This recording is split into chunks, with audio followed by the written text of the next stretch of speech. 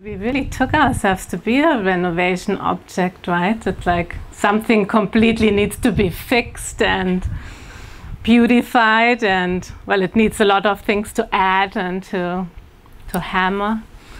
And oh yeah, so it's really funny. Well, you're sitting here with we both the background of therapy, so we were really good at that, and I was really good at fixing myself and others privately and in my work. Oh my. So you can see where that all goes. I mean, it's a constant doing. And I just thought, when I was sitting here, I thought, wow, we never managed to have just positive thoughts and positive feelings. It just doesn't work. And still the goal of in the life was to get positive thoughts, just to feel better. And it was equated with good thoughts and good emotions and good sensations. But that is a never-ending project. That's really the hamster wheel running, because, as we know, all these unpredictable thoughts and emotions, you think you have it in place, that state of good thoughts, and then who knows what comes up. I mean, we could count now how many negative thoughts just popped up just during the last 10 minutes, or just during the last minutes. And it's amazing, it's just unpredictable, countless, ceaseless data. And they're all just constantly appearing and resolving. We can't even catch them. And to be introduced to open intelligence, clarity, open intelligence is extremely powerful. I mean, it's our greatest power and resource. And it's already there, so we don't have to do anything. So we don't have to buy it or get it at the information table. Like, it's just right here. It's vast like sky. And that's what the Balanced You training is offering, is seeing, oh, wow, open intelligence is our powerful identity. It's already present. And we are gaining confidence in that. We're being introduced to it, and then there's a powerful tool like the short moments. You've heard about it. And short moments of open intelligence, and repeated many times, just to be reminded that open intelligence is right there. And when you do that with the power of the Four Mainstays, it becomes obvious. You can't even make it not happen. That's also the good news. It just by showing up, that's all you need to do, really. Even if because these questions of what is short moments and what is open intelligence, I think we all thought that, right? Like, what is it all about?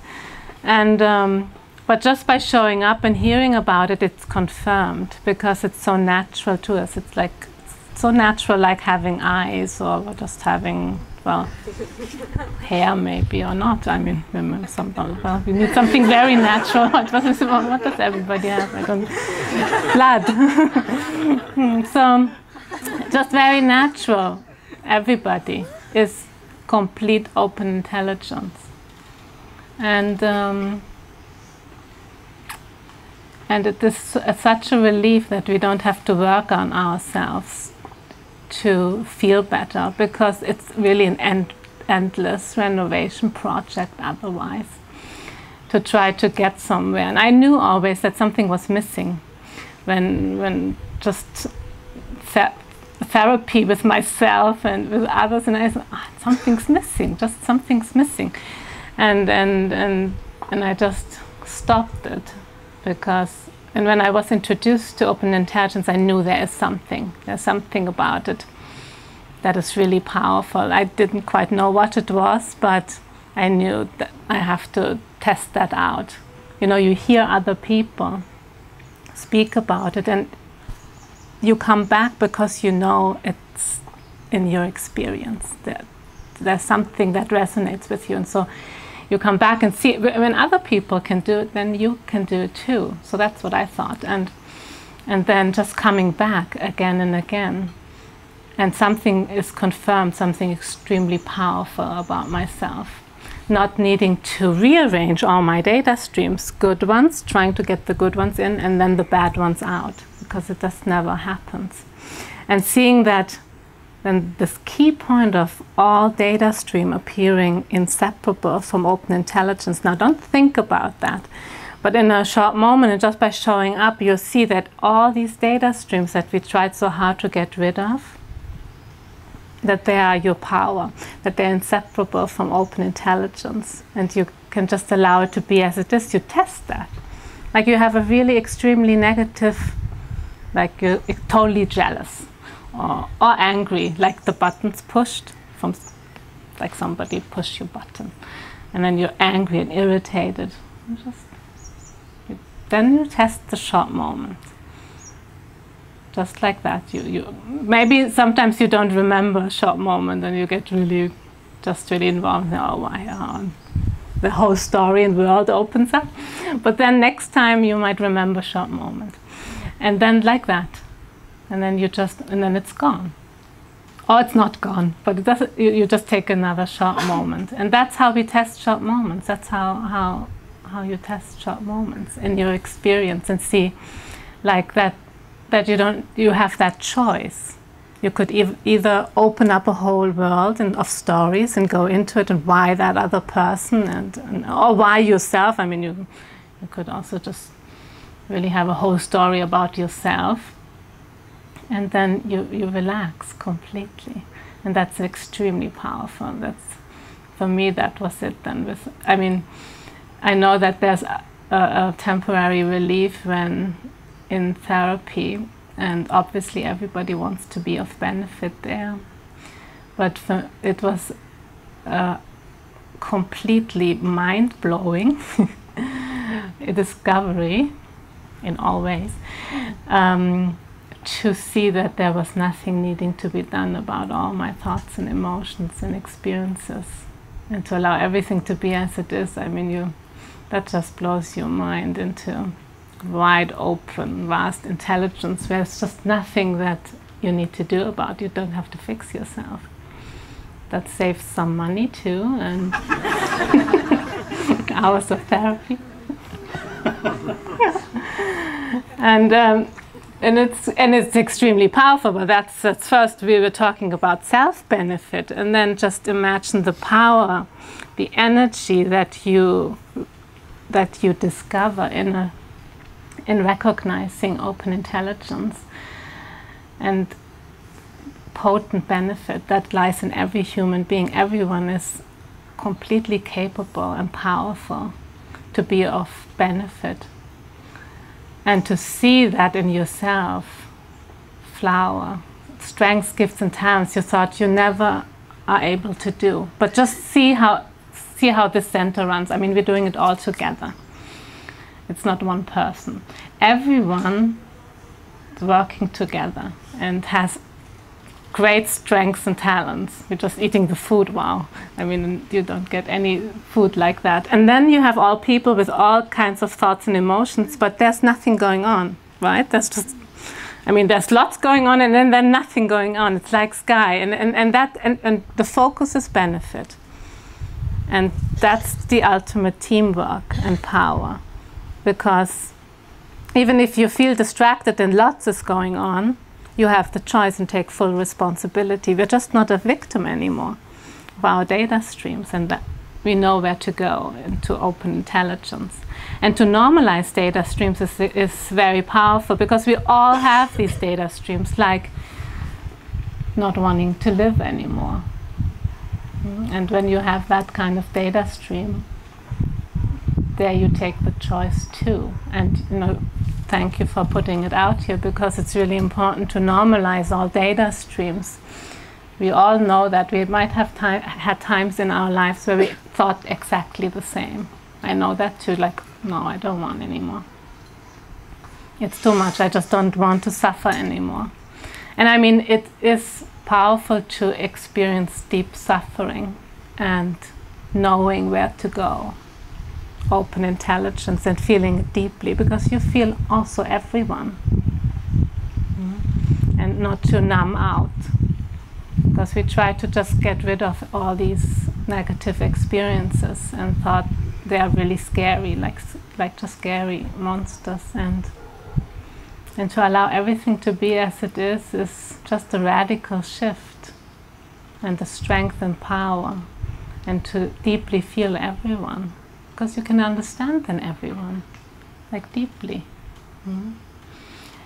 And then you see your strength and power, and you can be an example, because like being lost in data streams and emotions and thoughts, it's completely hopeless, and not knowing what to do. And we can understand everyone, also the people who don't want to live anymore and might even take that action. So it's powerful to step up and speak about what is possible as a human being, and what choice we have, and what we can do, and we can demonstrate it and be an example. And that's what we can do when we are with people who might not choose to rely on open intelligence, or they don't know about it.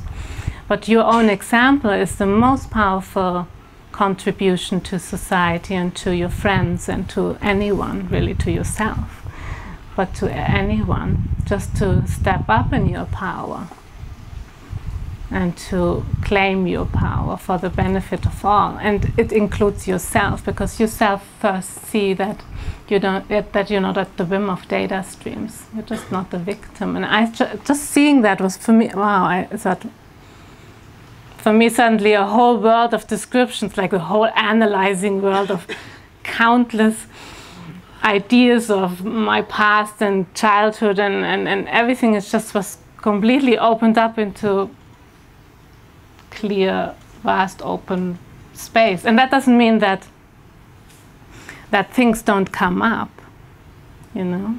All kinds of things can come up, but they're more and more just outshone by open intelligence, gaining confidence in open intelligence. And the four mainstays, that's the empowerment. They completely empower us to be the best we can ever think of. And step by step, if it's slow, fine. If it's quick, fine. It doesn't matter, really. And we don't even have to think in those terms. It's just whatever it is. And sometimes after years of gaining confidence in open intelligence, you might be so afflicted you thought, I don't know even what open intelligence is. So you can be prepared also. It's like that. And then that's open intelligence too, like thinking, wow, what was it? Did I ever gain confidence in open? I don't know anymore what it is. So, and then you just relax there, really. And the four mainstays are always there, lifelong, and that's amazing. It's like a lifestyle. I mean, I can't think my way anymore out of it. But I just don't know anymore, really.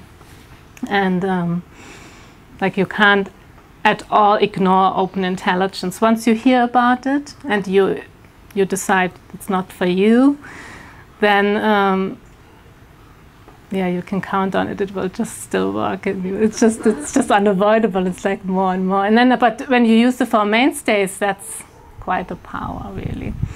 And it's confirmed again and again. You see how just coming here, it's like we don't even have to speak, I think. It's really powerful. We just have to see each other and think, wow, yeah, that's the choice I'll take. And then when people come together at the grassroots, like coming together, binding together in that power, I mean, it just, there we can see what is possible for a world. When you see the war on yourself completely stop, because everything as it is powerful benefit, and you see what is possible in the world.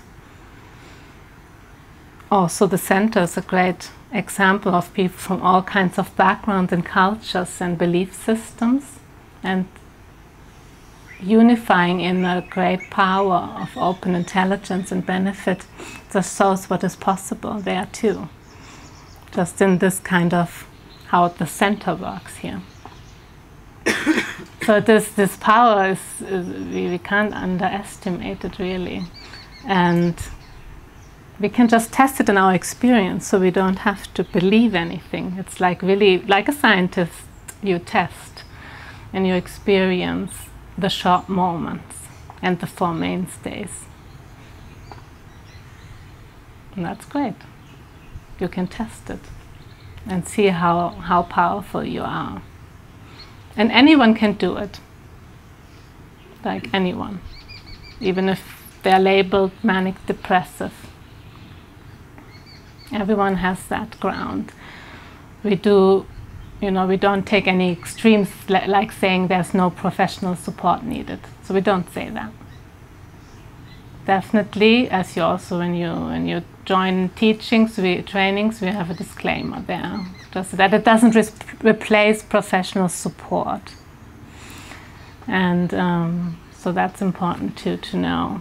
But then still, everyone can gain confidence. Everyone can tap into their power, but it doesn't necessarily replace. And we have some people who went into psychiatric settings and just read together texts. It was extremely powerful. Or prisons. And just reading, coming together in that unity. It's so soothing and so powerful and uniting and connecting, that all these labels and focus on the differences just opens completely up. And everyone noticed something. So you see, there's just the way the training can be adapted to different groups for whatever is needed. And spoken also in a way that just touches everyone right there. Yeah. So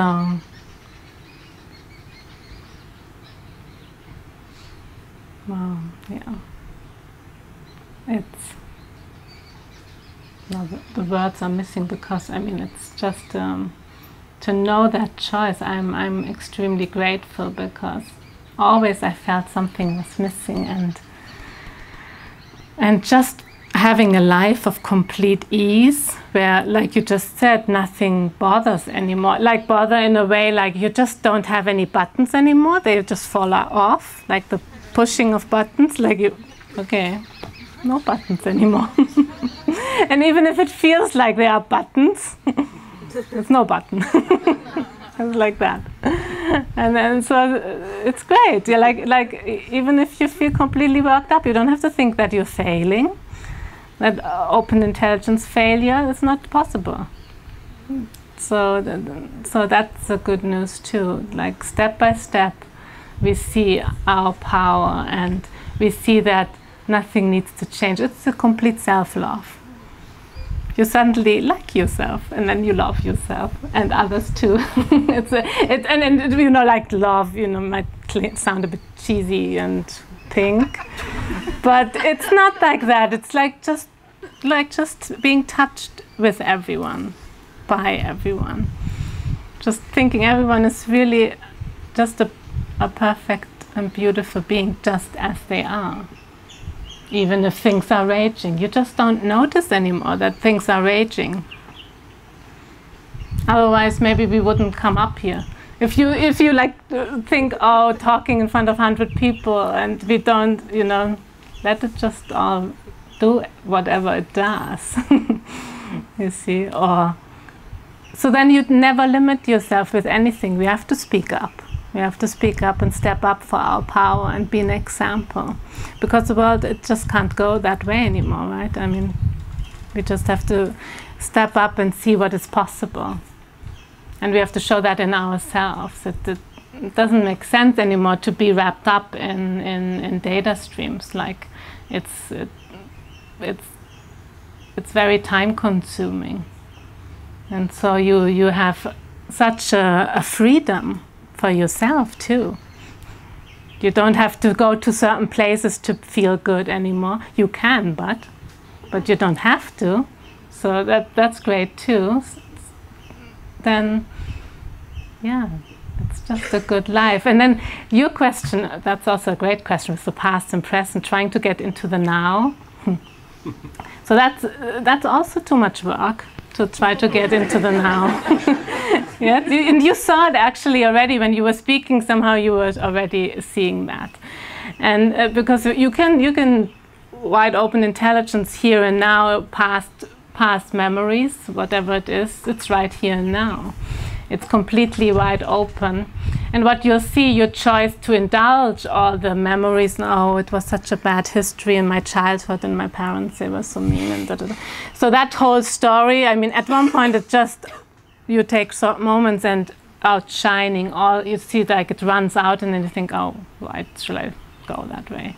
Take responsibility for all the data streams. That's extremely powerful. Suddenly the past. But it's not about not thinking about the past or the future. Probably everybody thought already what's now for brunch. I did it at least. And so, and so you just completely open up that idea of you have to stay in the now and just think now thoughts. And so it's very relieving, normalizing all your data streams. And here and now is always here now. You can't get out of it really. And but we don't say it so much, but we do say it. Open intelligence just as it is. Whatever it is the here and now. And that's really powerful.